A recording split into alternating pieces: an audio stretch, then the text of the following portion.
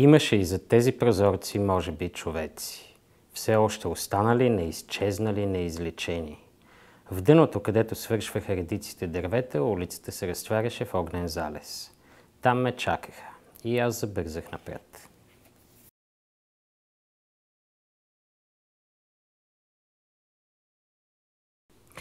I'm Angel Igov from Bulgaria, and I normally write fiction. Although I have really started thinking I might experiment in other genres. I'm also a scholar. I teach English literature and translation at Sofia University, and of course I translate books.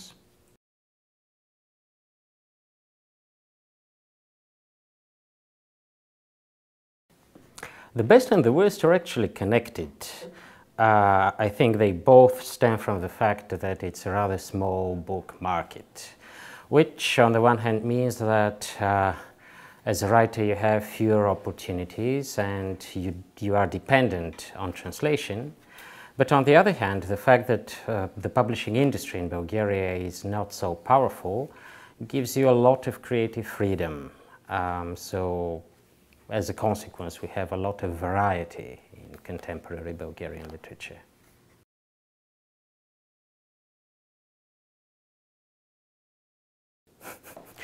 The best thing is that it's my home, but on a less personal note, one thing I appreciate about my country is that most people have a good sense of humor and irony.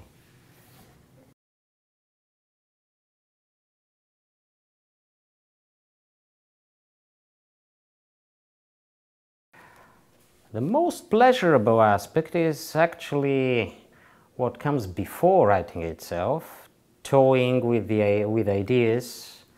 That's what I find really inspiring and exhilarating, and it's often followed by a lot of hard work. But the thing that's actually most difficult, or maybe most boring for me personally, comes after writing and after publication.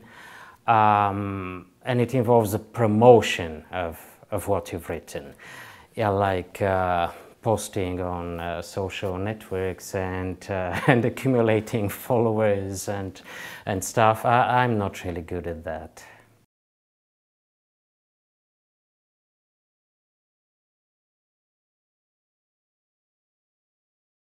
I do think that writers have a public duty, and I actually think that most writers internalize it. Most writers internalize it and have their own measure and way of exercising their public duty.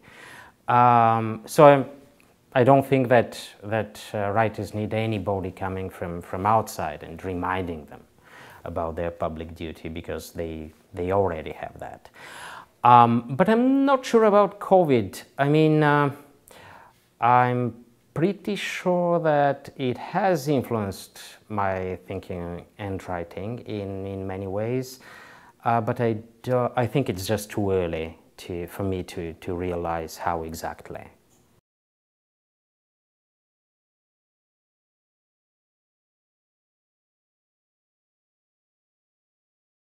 That's an interesting question. I do think that the state should have a role in supporting literature, and I also think that in the long term there are many benefits for the state from supporting literature and culture in general. For instance, in my country, because it's a small book market and very few writers are able to really support themselves through writing, one thing the state could do, and unfortunately doesn't, would be to award grants to writers so they could focus on their work and not do any side jobs. I also think that that states could be involved in the translation and promotion of their own literature, and that's something that many states do. I'm not sure to what extent the United States does that. because today, for many Bulgarian publishers, it can be quite expensive to translate and publish contemporary American literature, because it's very rarely subsidized, while German, French, Spanish, and writers from most other countries actually usually are. And yeah, I hope that's something we're thinking about. Well, any kind of financial support that involves a lot of complex institutions cannot be entirely beneficial. I mean, of course, it has its own drawbacks. I don't really want to go into details because they can be very technical.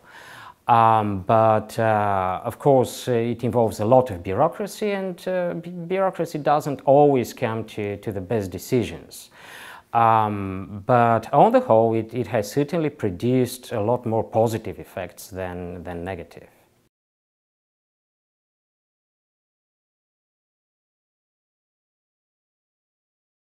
Yes. I was thinking about that. I wasn't sure what exactly I should recommend, and then I thought of one of my favorite Bulgarian novels, which was translated into English quite recently, several years ago.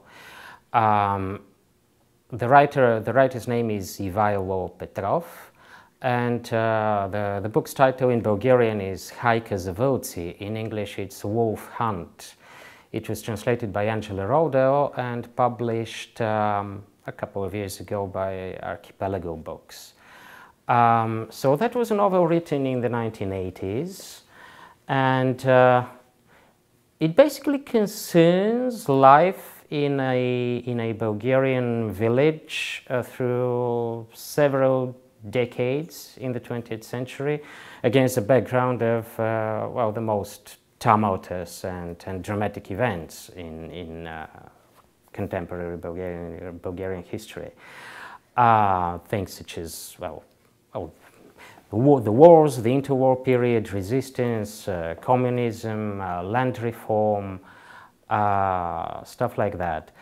But it's also, apart from focusing on these dramatic events, it's also a very human novel, quite comic also at times, though maybe in a dark way.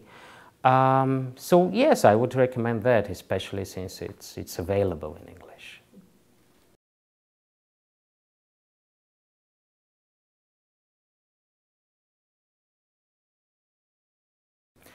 Well, prices have soared. But well, I didn't know much from my personal experience firsthand about Iowa or the Midwest in general. So it was really good to come here and see the place. And of course, coming from anywhere, you come with a bunch of stereotypes, right? One thing that Iowa is supposed to be, it's supposed to be a rather conservative state.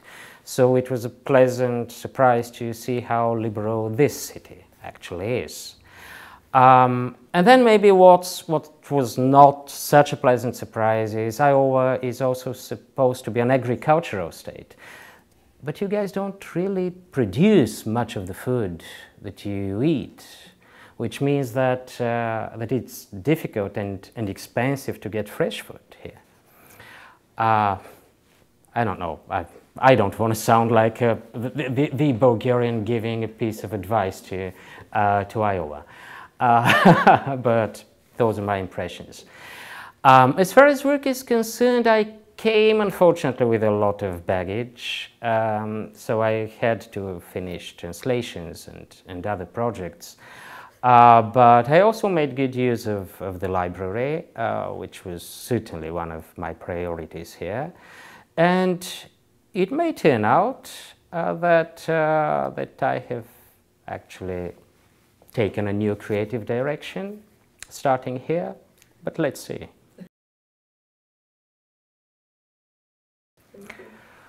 Well, last thoughts. I still have some time here, but anyway, certainly I'm very thankful to be here, and really thank you for having me, for having this opportunity to experience Iowa, the Midwest, the spirit of the IWP, and meeting all those wonderful writers.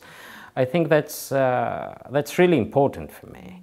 I've always felt good in an international crowd, and in the recent years with the pandemic and all, I didn't have much chance to do that. I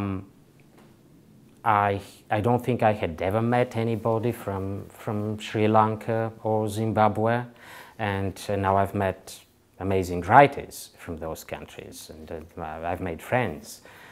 So it was really a very good opportunity for me.